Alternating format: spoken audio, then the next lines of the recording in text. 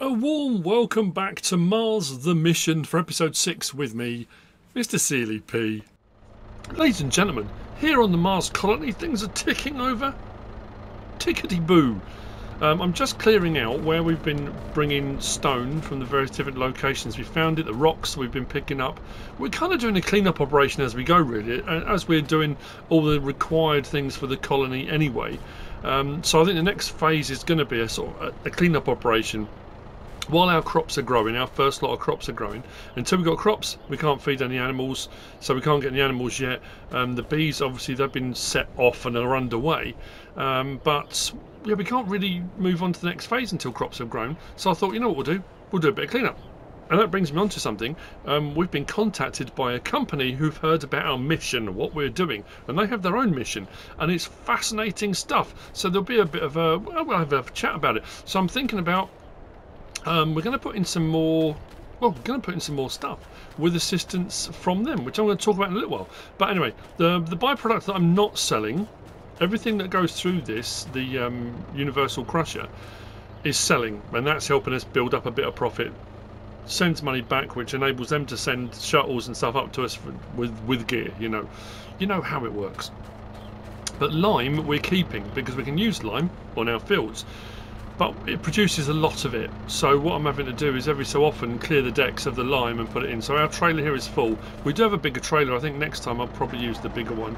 But I'm going to take this over and put this into the silo. And we're going to do a bit of cleanup. But what I'm going to do is probably skip ahead to November 2, I suppose. I'm just thinking, just for grass growing and the bees and that kind of stuff. I want to see how they're getting. I'm curious to see just how much the bees produce. Obviously the ones where we've got wild bees, so we've got half our beehives are wild bees if you didn't watch the previous episode, and half are standard beehives. The wild bees, it says each bee produces 50 litres of honey, and I think each pallet was 1,000, wasn't it? Whoa, this is going. I know I've said that about 3 or 4 times now, but I'm not. I think we're gonna, on the next delivery, we're going to get something else sent, I think. Might get another one of the Mars editions of the Massies. I think that might work. But yeah, it's nice, like I say, seeing all the grass growing. I'm going to say it again. I don't want people to get bent out of shape over this. This is just fun. We're doing a bit of farming and a bit of everything. You know, the game includes all sorts of cool stuff now. It's one of those things that for a long time on console, people said, oh, why can't we do this? Why can't we do that? Why can't we do all the mining stuff? Why can't we have all the cool products? Why can't we do gold mine? And then when it all comes, people are then saying, oh, this is ridiculous. Why have we got all this? I don't know. So I'm just of that opinion. It's here. Let's use it. Let's, I'm just having fun. I don't really mind. There we go. It's very cool, so I'm just going to play around with some stuff. Why not? So there's another couple of bits we're going to be looking at. So that universal crusher, we've got stuff running through that at the moment. That's given us a lot of different ores, and the ores are just going straight back to Earth for them to process and do whatever. Now, I have been asked or told, obviously there is the processing plant that we could have built for that, but there's also something else, and we are really fully utilising the resources up here. And I think that's something I mean, I was aware of. I'm aware of companies like SpaceX, and but I really didn't realise when I spoke about it the other day what a massive industry space resource and exploration is in the private sector. I had no idea. I was looking online, and it was extraterrestrial mining and that kind of stuff it's being referred to, and it is colossal. I mean, absolutely insane. The money that's being invested, the future of it, and whilst being insane, it's that thing of, and I said the other day when I was talking about various different technologies that I've been exposed to, it's that old fart thing, the future is here, the future is now, that kind of thing. It really, really is. Stuff that was science fiction when I was growing up, it's not science fiction anymore. And while some of the bits may be, a little way ahead of us, some of it is here and it's happening. you know, the satellite technology, the robotics technology, the stuff that's available. I was looking at one company, and what they're looking at for asteroid mining is not using machinery like rigs and drilling and that kind of stuff, because that sort of equipment is heavy, and you know, they're looking at applying solvents. So you're basically dissolving things, solvents that will dissolve certain parts but not others, and leave the bits you want intact. I mean, it's fascinating. It's incredible. You know, what's happening is staggeringly clever. There's a lot of very, very, very, very smart people dealing with these sorts of things. Proper rocket scientists, you know, robotics engineers, all these people, microbiologists, and it is staggering. But I also think terrifying at the same time. It's that thing of, we haven't learned as a species, and I know I'm going to get all preachy here, but it's true. We haven't learned. We've got finite resources on our planet, and this is from one of the websites I was reading. This is not me being, I mean, I'm sort of quoting it, or paraphrasing, should I say. And we have finite resources, but we have an infinite thirst for them. So our requirement is infinite, but the resources are finite. So that looking out to space for those resources is the next, obvious step, but apparently it's the next obvious step. But what's more terrifying is that sort of capitalism, that private sector, or not private sector, everyone, you know, governments, private sector, the fact that everything, whether it's disasters, whether it's climate change, whether it's, you know, whatever it might be. I watched the new series of the game Fallout. They brought the series out of it. It was brilliant. Absolutely loved it. Fantastic. But it was that thing of monetizing everything, making money from everything. When humanity's on the brink, when we're at risk of total annihilation, there's money to be made from that. It's like, really? And this is the same thing. But it's also like, you find, I suppose, wherever you go in the world, the UK is particularly bad for it, I think. I found being a hiker and a walker, and I like camping and going out, and you know, always have done and had done as a kid, that everything is owned in the UK. Everything is owned by someone. There's a bit of common land here and there, and there's some national parks, but even the national parks are kind of controlled and whatever. There are a lot of places around the world where it's more free and open, and you can pull up and camp and do what you want anywhere, you know, within reason. It's very stifled and very owned here in the UK. But what I was going to say was, what I'm finding fascinating is this extraterrestrial resources, extraterrestrial mining. The fact that people are deciding they're going to own space. It's, you know, space that's been around for billions of years, stars that have been around for billions of years, space that, you know, until recently the exploration of has been fairly limited when you consider the scale of it all. I'm going to ask the question in a little while, because it's something that myself and Mrs. Silly P disagree on massively. And what I'm finding fascinating is that that's being monetized. It's that thing of people will stake claims to, you know, this is our planet now, this is our asteroid, this is our. It's like, what? Really? Have we learnt nothing? If we need the resources on a failing planet, then sort the resources. Make it a global concern. Make it have a global slush fund that everybody puts into. But oh, I mean, it's just. And the thing is, because those resources will be extraterrestrial, you can guarantee the price of those resources will be ludicrous. He says, doing exactly the same thing. But I'm just curious about it. Anyway, so while I finish this bit off, and we are going to get onto some clean-up and stuff, and hopefully we'll hit pay dirt. We just need it. We need to run the colony. Like I said, it's not about the money on here. We need the money because that's the way that it works. That's the way it all works on here. You know, of course, I need to buy stuff. So yeah, the question is this, right? I personally believe that space is infinite. That it goes on and on and on, you know, solar systems, galaxies, universes, whether it's one universe with, you know, infinite galaxies, and it will go on forever. There's nothing to suggest there's an edge, there's an end to it. Mrs. Silly P believes it's finite, that there has to be an edge. There has to be a limit to it. There has to be. What do you think? Space infinite? Or does it have boundaries? You know, we haven't found those boundaries, and we probably won't in our lifetimes. You know, the distances travelled, unless you can go faster than light speed and those kind of things, we are constrained. And at some point, maybe in the future, people will be able to explore, you know, that sort of Star Trek warp speed type, you know, thing, potentially. I don't know.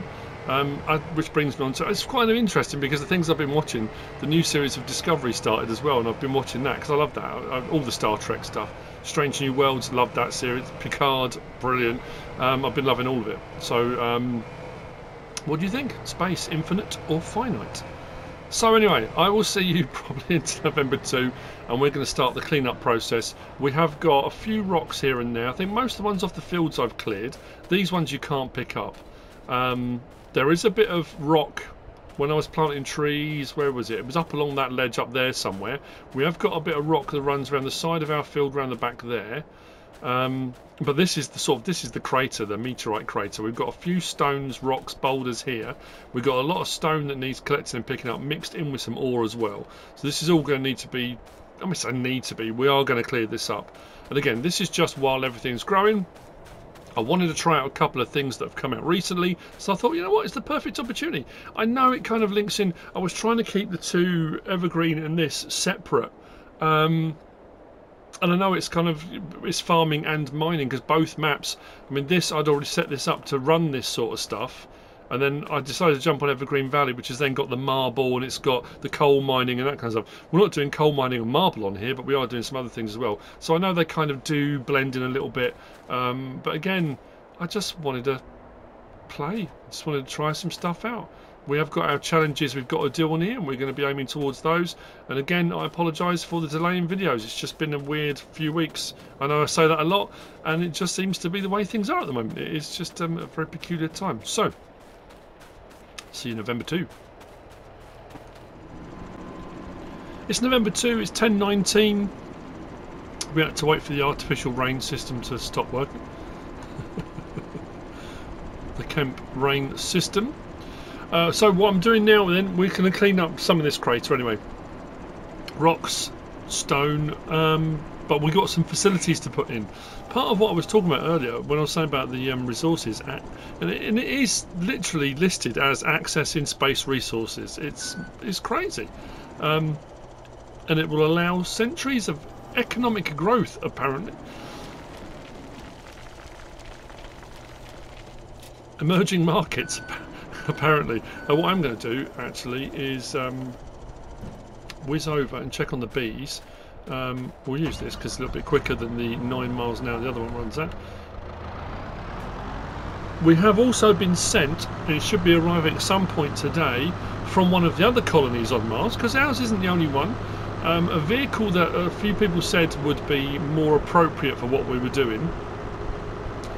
It's very much like the Warthog from Halo. It's that we used it. We had a trial version of it on Alma, and I didn't really do anything with it. Oh, shuttle's arriving now. But it should be coming in through the main airlock.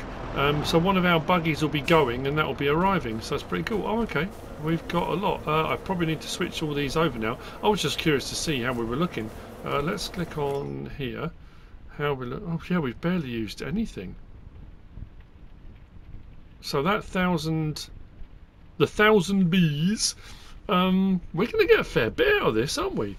So we've got, according to this, 2,300 in storage. So 2 out the front. Are these liftable by hands? They're not. So all these front ones are the ones using wild bees. The ones at the back, standard bees. Standard bees. Tamed bees. That's not liftable either. So what I need to do then is switch all of those over to selling directly. I was just curious, so we're going to have to get over here and get these shifted. Is it just me, or since the CSZ pack got an update, the big bag handler seems a bit nerfed? It doesn't seem to be working and lifting things quite how it did before. I mean, I might be imagining that, but that's the feeling I'm getting. Anyway, so at least we know it's working. We're getting them coming out of here. So what I will do, I will switch that over. Actually, I probably should do it now. Let's go into here. What we need to do then is switch that to selling. Yep. Yeah, selling. Yep. So it would only be the ones from the main one that we're going to have to move the pallets for. Other than that, it will all go like this. So the honey will be going back to Earth. We're going to keep any of it. I think what we could do, if we want any honey, we've got the end one, which is from the normal ones. And like I say, once these run out of wild bees, we'll see how much honey we get from them. At the end of the day, what we had to do was put in 20 beehives, and we've done that. We've done 10 with wild bees, 10 with normal. That's done. Tick. Beehive sorted. I'm more than happy with that. And then also I'll get these loaded up. We'll get those shipped at some point soon, but at least I know it's working. So anyway, back to what I was talking about. So we have been contacted by a company. This company is real. We haven't been contacted by them. We have been contacted by this company. The company's called AMC, and it's Asteroid Mining Company. I'm not making this up. You can go and look online, and there are tons of companies like this. It is absolutely bonkers. This company was set up in 2016 by a guy called Mitch Hunter Scullion. It's a British company, English company, working in collaboration with some robotics company in Japan. All various different stuff. It is, like I said, it is fascinating, and they are redefining the frontiers of mining, apparently. But what is very cool is they've got a robot. They're looking at a satellite called Alchemist 1. And it's all about near-Earth asteroids, NEAs, and that potential. But what they're also doing is they are testing certain items and bits of equipment and stuff on Earth. So they've contacted us to say, look, you know, in light of what you're doing there and the fact you are sort of doing some mining, you are extracting resources and minerals from the surface, we would like to help invest, and also it gives them a chance to test out equipment. So I thought, you know what? Why is that not picking it up? I think it's because of those stones there, potentially. So I thought, you know, at the end of the day, as of what I was saying earlier, that's the world we live in now. Crazily, that is the world we live in. So we're going to be doing a mixture of rock and, well, the big stones and the rock from here. And we've got some facilities that are going to be going in. Anyway, all that. So I'm talking about that. So AMC, Asteroid Mining Company, and they are part of the national, the British UK Space Agency. Part of, recognises them. Let's tip that up. Tip that up. Get that going a bit quicker. So, and what's cool is, there's a section on our robots, and they are pioneering this thing, and it's called the SCAR-E. Not to be confused with the other SCAR. This is Space Capable Asteroid Robotic Explorer. Now they are using this. This has terrestrial applications as well as extraterrestrial explorations. Next generation in surface mobility. This thing is staggering. With the Tohoku University Space Robotics Lab in Japan. This thing grips the surface when it walks. It's symmetrical, 6-legged. It has lightweight aluminium and carbon fibre chassis. It's designed for payload delivery and inspection. What is, and when I was saying earlier on about things being terrifying, what is terrifying? I've said this before. Oh, it's either number 5 is alive or AI becomes self-aware. It has swarm capability. Now, swarm capability is drone thing, and the British Army military are using swarm capability with their drone fleets and stuff at the moment, and it's staggeringly clever and pretty amazing what they're capable of doing. And what it's designed to do is these things can be programmed in advance, they can be set, and they become practically autonomous. So in areas where there is little or no GPS signal, where there's no way for an operator to get to them, these things can be programmed. They can work in swarms, in groups, for a continued goal or mission purpose. They're like spiders, and honestly, they're fantastic. 360-degree field of vision, radiation hardened electronics, but what they're saying is for terrestrial applications, for repair, safety, exploration, for things like mining collapses or volcanoes and things like that, these things can go anywhere. I mean, absolutely incredible. So yeah, so I thought, you know what, because I'm, like I said, talking about Fallout and Discovery, and I've got a bit of my sci-fi thing going on, and it's not sci-fi and it's not made up. This is real. I remember watching stuff about the Royal Marines when they were doing their drone stuff, their drone swarms, and they were flying off one of the assault ships for payload delivery. They were delivering ammunition and they were delivering Bergens and rations and stuff with drones. These things were taken off in like 5s and 6s. And you had one that was doing aerial reconnaissance, 1 or 2, and then you had 2 or 3 that were doing payload delivery. You had, it was incredible to see, and like I say, and terrifying at the same time, which is just nuts. Anyway, so what I'm going to do, I'm going to grab the electric telehandler in a minute. We'll grab a couple more stones, get this filled up, and what we're going to do just over there, you know, we've got the little mine entrance over there. We're going to add in a couple of new buildings. Which, whilst we are paying for, we are being, you know, like I say, this is a chance for AMC to test out some gear. So I don't think we're going to get the robot here, but it's all about their mining processes as well. How do you refine this stuff? How would you deal with the stuff you're actually gathering? You know, it's all well and good having something that can deliver payloads, that can do inspections of sites, and if you can get samples and stuff like that, but then what do you do with those samples? And that's what I was saying earlier on about those technologies where companies are using solvents and things like that. It's a brave new world. I'm not sure, I don't know whether every generation feels like this, whether you reach a certain age and you start to feel like this. And this is one of those, you're here at a pivotal moment in Mr. Sealy P's life. I don't know where I fit in with it all. You know, I always feel kind of, I don't know, sad. I really don't know where I fit. I'm that generation up a little bit, I guess, being in my 50s, and this technology, I find it fascinating, and I love it. And I've got, you know, I've got a couple of drones myself, and I love flying my drones. And you know, every time I've been on holiday recently, and I thought, we'll get some drone footage. The weather's been appalling, and I haven't been able to use them. And I love where it's going. And I've, like I say, I've loved science fiction stuff since I was a kid, but I don't know where I fit in to all of it, and I don't suppose I do. I suppose I'm going to reach a point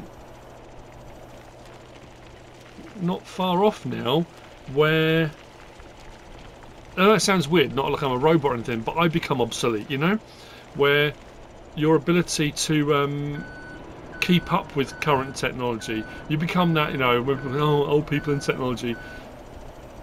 I worry about that. I worry that becomes a thing. I always said when I worked at the school, you reach a point where you're at capacity.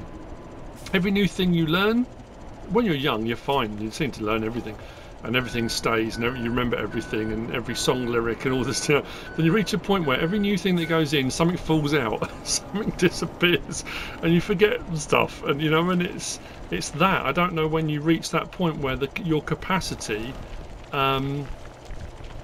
your limit is reached, and your ability to take on board new technology and understand it all and how it works. I suppose it depends how you keep on top of it. If you don't do anything for a long period of time and then all of a sudden you try and jump into new technology, I guess there's a big gap, and to try and bridge that gap between your knowledge and what the new knowledge is. But if you're keeping up with current trends and how things are moving all the time, I suppose the jump isn't so big. But yeah, I don't know, it was, as I'm talking, that realisation just hit me. I don't know. Yeah, very strange. Anyway, So once this is full, so what we're hoping to do, because this is going to be a finite resource that we've got on the floor here, and this is what we're talking about, is that trying to find infinite resources to help a planet with finite resources. I want to say infinite, it's everywhere has a finite resource, but it comes down to what I was saying earlier. If space is truly infinite, but then how far can you travel, how far do you travel, and then it becomes that thing again, we're back to this, the moral thing of it is, should we, I suppose it comes down to people say, yeah, but if a planet's uninhabited, if there's no one there, who are you harming? What does it matter? If it helps us stay alive, if it helps us as a race, why wouldn't you? And I guess there's an argument to that, yeah, absolutely. But what lengths do you go to achieve that, you know? I don't know. Whoa, this is deep, man. Who thought they would come on and watch a farming simulator video, one on a Mars colony, and then talk about all this stuff?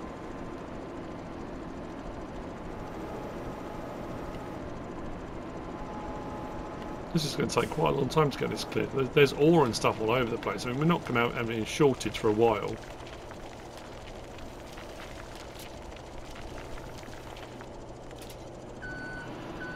Okay, I'm going to see in a minute once this is full.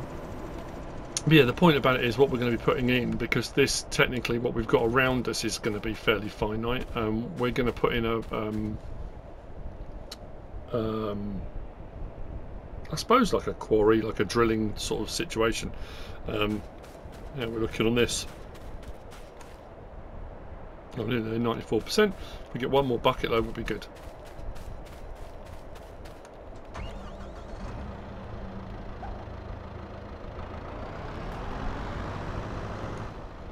At 10:48, we've got a full load on there. I've got a little bit left in the bucket here, and our facilities are in. They have been built. So I'm going to put this little bit of stone over here. I'm going to split between the two. So we've got our universal crusher here.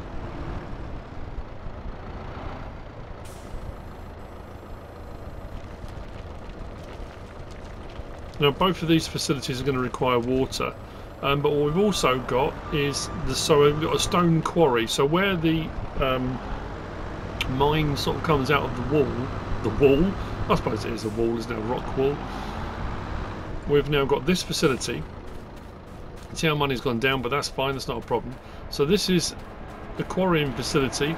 It's going to take stuff, I mean that looks like lime, but anyway, you come out the hillside, this is going to process it, and this will give us stone coming out. So any stone moving forward we can get, and when you look at the expanse of, I mean, yeah, there's going to be no shortage. And what's around as well, I mean this is kind of a, it just covers all the bases really, keeps everything chugging along.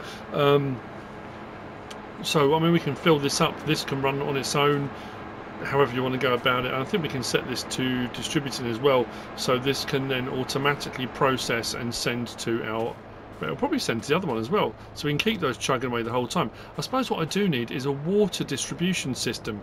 That would work well as well, wouldn't it? Because that means these could then run indefinitely without requiring much maintenance or assistance. And then this here is a wash plant. So this will give us pay dirt. Now we haven't got anything for the pay dirt yet. That's going to be the next process along. So what I'm hoping is if we can get some more stone into our crusher over there, run that through, plus we get our crude oil running, which is still producing the kerosene and paraffin and all that kind of stuff. Our money is going up gradually. I've got the honey that's going to be selling as well, and our greenhouses are still chugging away. So what we'll do is when we do the next step on from here will be the next process on, and that will be extracting whatever we need to extract out of the pay dirt.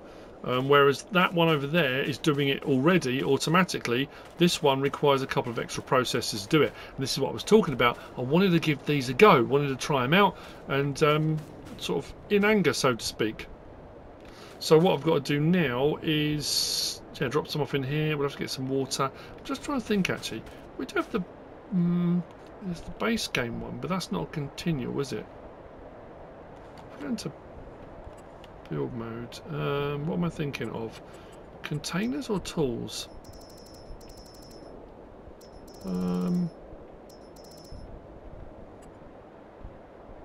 Where's under greenhouses? Might be tools. Oh, hang on. What about... Might be silo extensions. There you go. Supplementary water tank. Helps you supply your greenhouse. Oh, okay. It might only work with greenhouses.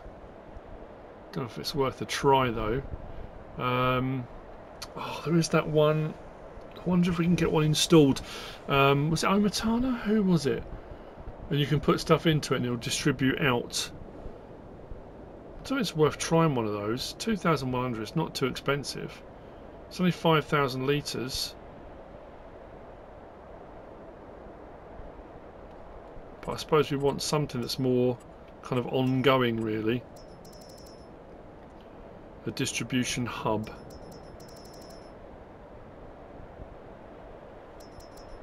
What's that one? Stone buying station? No. Okay, I'll give that some thought. I mean, I've got my tanker. I can just tank water and fill it up. That's not a problem. So let's go over and grab the trailer. What I'll do is this first load I'll put into our new facility. And we'll get that running. I'll get some water in there and we'll get some pay dirt being produced. I mean, at the end of the day, that's what this first process is about. And the whole time that's working, the little stone quarries chugging away. The next load I'll put into our crusher over there and we'll keep these processes bimbling along. What was it? What was that? That's weird. There's something invisible there. But like I said, our crops are all growing. Let me just get a bit of speed up here. Just to get over this, quite a big bump there. I suppose I could have just backed in, couldn't I? There we go.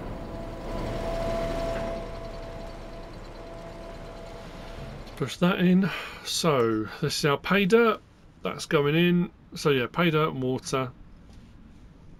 Pay dirt and water. Stones and water.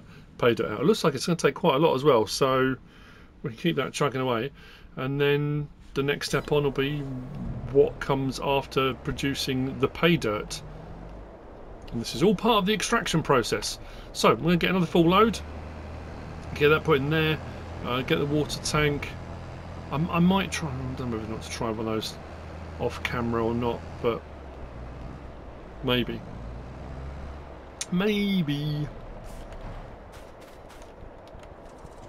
Next rock.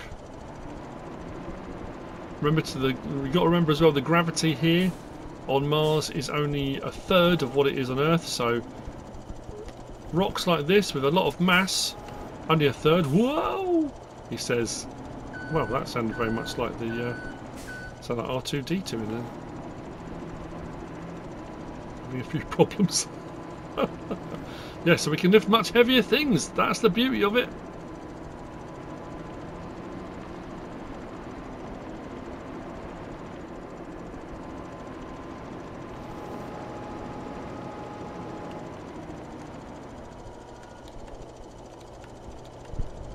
Probably shouldn't put the lights on.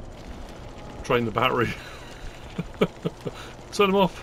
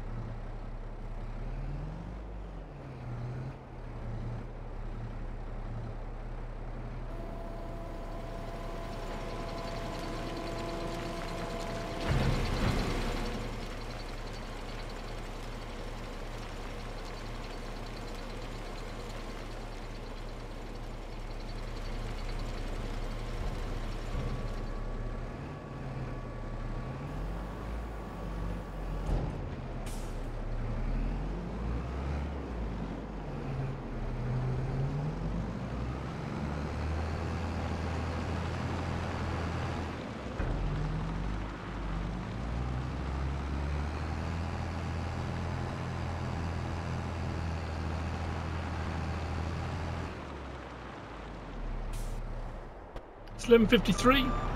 We're making good progress at clearing around the crater. We've got most of the stone from all around this side. We've got some of the big stones out. Some of the big stones left in the middle, but they're surrounded by ore, so it's a little bit trickier to get to until maybe we've got the stone. So all we've got really is a little bit of stone left here. It's a little bit, there's a fair bit here. And some bigger stones out to the outside. But other than that, we've cleared most of it up. We're almost full at the crusher there. And we've got just over 100,000 litres in our new pay dirt wash plant. So this one's going to go into the wash plant as well. I spent a bit of time bringing water up, or bringing the tank over and filling up with water. And what I'm going to do is put the last lot of that in, and then we'll get the pay dirt running. So that'll be both facilities running. Pay dirt will be being produced, and then our little quarry, I'm going to set that to distributing. So that will transfer over. Like I said, I might have a look around and see if we can find a water dispersal system. There are a few, like I say, knocking around. So what we'll do is put that 8,000 litres in. Beauty of having autonomous tractors. We can set them in swarm mode. I was thinking actually about what I was talking about earlier on, all the science fiction or business opportunity. What is it? Now it's a business opportunity. It never used to be. It was science fiction. But I was thinking about, you know, we're talking about, you know, mining asteroids and stuff like that. But if you think about really in the last few years, especially in the evolutions of the game as well, the technology and the advancements in Farming Simulator, but in farming generally, with the precision farming, with spot application, with the use of drones for, I mean, all sorts of stuff now, for the various different, I mean, having gone to Llama and gone to, you know, various different events and things like that, and you look at the equipment and the sensor arrays and stuff that are on equipment nowadays as well, which allows for mechanical weeders as it's going along, and it will read where the weeds are and turns the mechanical weeder on to pick up those weeds, so it's not constantly running, it's only picking them up. If you go to a place like Holland, and where they're running hydroponic systems, in Japan they're doing hydroponics as well, they're doing farming like greenhouse farming, hydroponic farming, but multi-layered. So when you've got a situation where you've got a plot of land and you haven't got a lot of room, you haven't got a lot of land, rather than just having a field with a crop in it, it's like when you see the multi-tiered, like, you know, the driving ranges for golf. It's like that. It'll be 3 or 4 stories tall of hydroponics.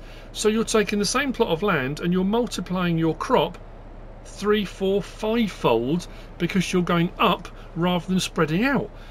So when you think about, you know, all these technologies and things we're talking about, it is staggering really when you think about where we're at and where it's going, and the advances that are being made for this very reason, because we don't have a lot of room. We've got growing societies, populations, and they need to be fed, you know, and it's looking at all these clever ways that that's being done. So this facility here doesn't actually have a production point thing to it. That one is running lime and ore production. So I say I've got 107,000 litres in there, and the water was full. That's now chugging away, and all of that is set to selling, so that's all good. I could take the gold ore and copper ore, and we could smelt it and that kind of thing, but for the time being we're good. If we go down to the bottom on here, our quarry is running and we are distributing. So on the hour that will distribute out to the various different locations, and then pay dirt. We've got 156,341 litres of stones. Water's at 66, so it's not completely full, and we're going to turn that on as well. So that will now be producing our pay dirt from the stone. It'll be running through its production, its cycles, and then what we'll do is probably the next episode we'll deal with the pay dirt. I need to, like I say, need to sort out the honey. Get the honey is now set to selling, but the stuff that's all out will need to be put onto a trailer and taken. Oh, before we finish, what I'll do, I'm going to head on up to the hangar bay, the hatchway out to the outdoors, and see if our vehicle's there. And what I'll probably do is bring that down, and I'll sell our previous version, and then We've got a little bit more to clear up here, but now the quarry's running, that's fine. And then, like I say, we've got a bit around the edge that we can go. I don't know if you can just see the grey over there in the distance. There's a bit of stone around the edge there, and there's a bit up the top. So as far as what is out on the map already, that is finite, but now we've got the quarry running, we're good. And then I haven't decided what we're going to do at the iron ore yet. We've got a load of iron ore, or ore, whatever you call it, but that's all here. There's some here, and we've got some over here, but I don't know what I'm going to do with that. There's a load over there on that hillside, but that may be for another day. So I'm just going to take this load, dump that in. I'll tidy up these last little bits. Whether I'll do that now or later on, I don't know. But since that's what we were doing in this episode, and then we'll be into December. It's going to be interesting to see if we get snow. Whether the Kent weather system is going to yeah, will it provide us with snow? That would be a curiosity, wouldn't it? Snow on Mars. Who'd have thought?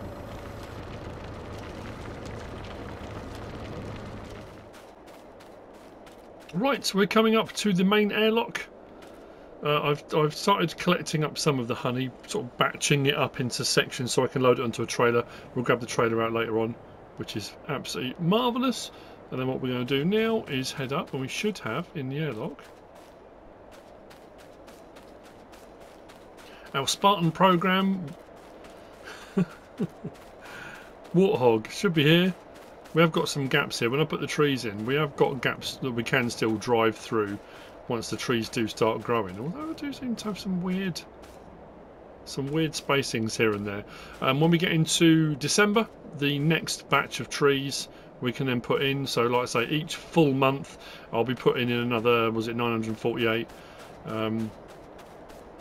And we'll keep chugging away until we get close to that 10,000. I'm going to keep on my list, and here it is. So this was suggested by a lot of people with the tubular design and that kind of thing. It has got a little bit of a feel of the Warthog, I suppose.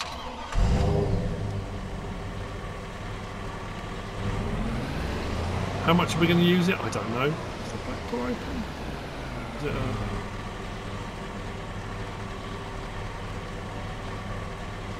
maybe not. No tension straps in the back either.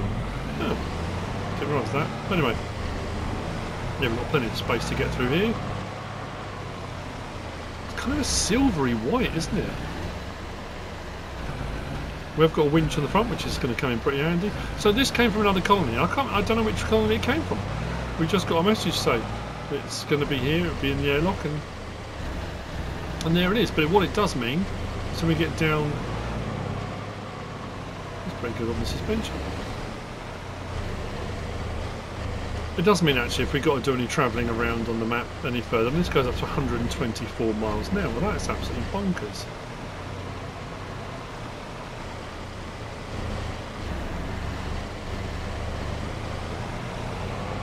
It does mean that our other one we can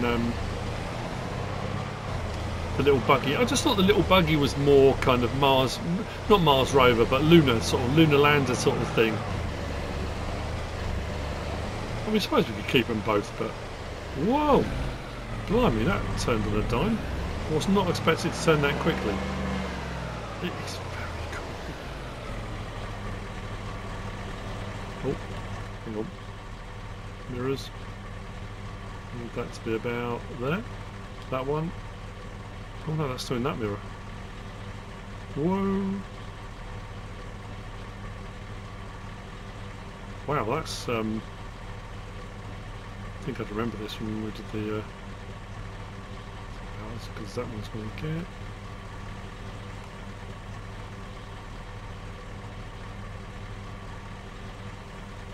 Bring that one to about there. So right. So this one's going. It's cool though. Do we just repaint it? What's it selling for? 7487. Let's repaint it at 760. Yeah, that's alright. It's gone. And with that, we have come to the end of this episode. So mineral extraction is continuing. as we move forward. And like I say, once the crops start to grow and we've got feed for our animals, we can start getting the animals in. There's no point getting animals yet. Once the grass is fully grown, we can then make a start on silage work, hay work, just general grass, so we can get sheep in, so we can feed the sheep.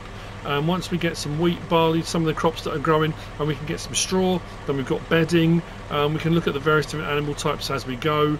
Our sugarcane should start growing soon as well. We've got more trees to go in, and we will gradually start working through our process.